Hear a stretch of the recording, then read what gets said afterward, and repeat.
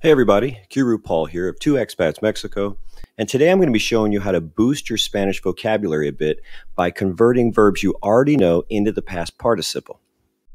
I realize that term past participle may sound like a foreign language to some folks, so I'm going to show you what that means. Take a look at these sentences I put up here on the board. The past participle is shown in bold in both the English and Spanish translation. The bread was eaten by rats. Eaten would be the past participle. Take a look at the Spanish translation under it. El pan fue comido por ratas. Comido would be the past participle of comer, which means to eat. In sentences like this one, and this one is actually in the passive voice, I have another video on that. The passive voice was ser. The thing I want to point out is that your past participle needs to agree in number and gender with the noun. So in this one, it's el pan. It's masculine singular, so that's why it's comido. Let's go on to the next sentence. The houses were built by pilgrims. Las casas fueron construidas por peregrinos. And the verb is construir. Now, it's las casas, a feminine plural, so we have to have construidas. Let's look at our last one. The city was invaded by soldiers. La ciudad fue invadida por soldados. So it comes from invadir, which means to invade, and it's invadida because la ciudad is feminine and singular. I don't just have to use past participles in the passive voice. Take a look at these little phrases. They're not even sentences anymore because I took out the verb to be from all of it. So they're just phrases, and our past participles become regular old adjectives. So I get the bread eaten by rats. El pan comido por ratas. The houses built by pilgrims. Las casas construidas por peregrinos. The city invaded by soldiers. La ciudad invadida por soldados. You can plug these kinds of things in, and they'll be easy to remember because you can see the English and Spanish constructions are very similar. Let's take a look at how you convert your verbs into the past participle. Again, if you watch my video on using the passive voice with ser in Spanish, you've already seen this. So first we're going to cover regular AR verbs. Regular just means that they follow this pattern, and AR verbs refers to the ending. There are three types of verbs in Spanish, ones that end with AR, ones that end with ER, and ones that end with IR. So we're going to cover AR first. All we're going to do is drop the AR and add ADO. That would just be the masculine singular, of course. You would have to make it agree in number and gender when you actually plug it in. So, hablar, to speak, hablado. Pintar, to paint, pintado. Cerrar, to close, cerrado. Confrontar, to confront, confrontado. See, it's not that difficult. All right, let's go on to regular ER and IR verbs. And yes, they're done the same way, which is helpful. You're going to just drop your ending and put ido. Vivir, to live, bebido. Construir, to construct, construido. Tener, to have, tenido. Dormir, to sleep, dormido. If every verb in Spanish followed these rules, life would be easy. But as we know, life's not always easy. There are irregular verbs, meaning they're going to have a different past participle. Here's a list of the very common ones you're likely to see. Poner, which means to put, puesto. Hacer, to do or to make, hecho. Abrir, to open, abierto. Escribir, to write, escrito. Romper, to break, roto. Morir, to die, muerto. Cubrir, to cover, cubierto.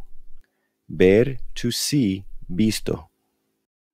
The thing with irregular verb conjugations is you just have to learn them one at a time, and that could be frustrating, so I encourage you to take a screenshot or write these down or even take a picture of your screen, however you want to do it, so you can study them later.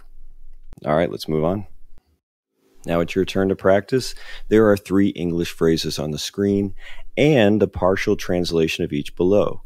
The only thing you have to do is to take the verb in parentheses and change it into the past participle. Now remember, these are becoming adjectives, so they're going to have to agree in number and gender with the noun. Our phrases are the book written by Edgar Allan Poe, the ship boarded by pirates, Stories told by children. Now, if you want more time to write these down, I encourage you to pause the video at this point. Otherwise, we're going to move on. Here are our answers. The book written by Edgar Allan Poe. El libro escrito por Edgar Allan Poe. Escrito is in the masculine singular because el libro is masculine singular. Number 2, the ship boarded by pirates. El barco abordado por piratas. And our third one, stories told by children. Historias contadas por niños. You see, it's contadas. That's feminine plural. Why? Because it's describing historias, which is feminine plural. See, it's not that difficult, right? Here are 3 more. The city constructed in 1972. You'll be able to practice your dates on that one. The fingerprints left by the female thief. And the cars parked near the beach. Pause the video if you need to. If not, we're going to move on. Here are the answers. The city constructed in 1972. La ciudad construida en 1972. The fingerprints left by the female thief. Las huellas digitales dejadas por la ladrona. And the cars parked near the beach. Los carros estacionados cerca de la playa. See, all of our past participles are now adjectives and agree in number and gender with the noun that they describe. Here are our last 3 for the day. The books placed on the table. The languages spoken in the world. And no, that's not an error. It is los idiomas. And the secrets revealed by the experts. Feel free to pause the video now. If not, here we go. Here are the answers. The books placed on the table. Los libros colocados en la mesa. The languages spoken in the world. Los idiomas hablados en el mundo. The secrets revealed by the experts. Los secretos revelados por los expertos. So how'd you do? Do you have some trouble with that second one because the noun ended with an A, but it was really masculine? Not every noun in Spanish that ends with an O is going to be masculine, and not every one that ends with an A is going to be feminine. El idioma, language, belongs to a group of words that tend to end in M-A, P-A, or T-A, so we call them ma-pa-ta words, and they're masculine. Now, not every Spanish noun that ends in M-A, P-A, or T-A is masculine. You just kind of have to learn these as you go. Here's some common ones. El idioma, language. El tema, theme or subject. El planeta, planet. El mapa, map. El programa, program. El enigma, enigma or mystery. Well, that's the end of our lesson. If you enjoyed it, all I ask is you hit the like button. And if you didn't enjoy it, don't hit anything. Until next time, hasta luego.